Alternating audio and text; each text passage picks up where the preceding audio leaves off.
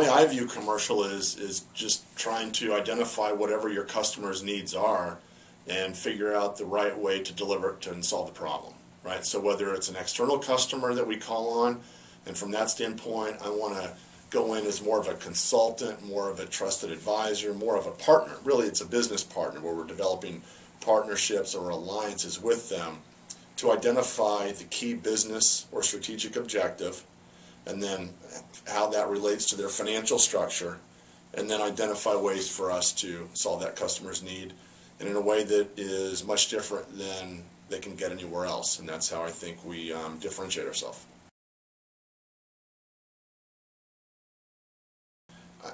I think you want people who are great listeners. I think you want people who can, who are well versed in financial services.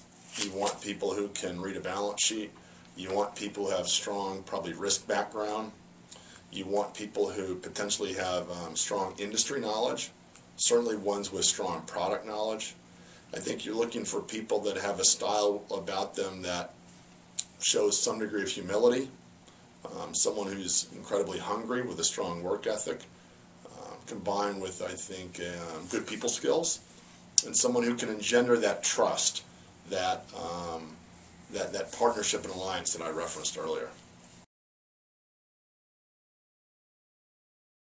When you come off program, you might roll into a good sales rep role, so sales executive role. You might roll into a marketing role, that whether that is a strategic marketing or sales force effectiveness type role.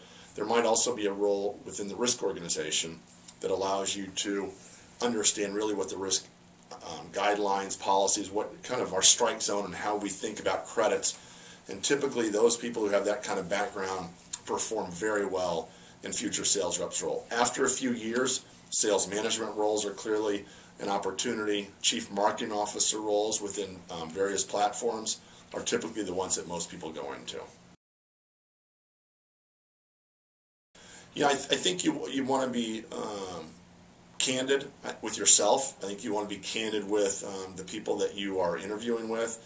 I think you want to think through what it is that you really want to do down the road. I think you want to be comfortable knowing what your strengths are and what your weaknesses are. And you want to look for programs that are going to be able to close those gaps. So once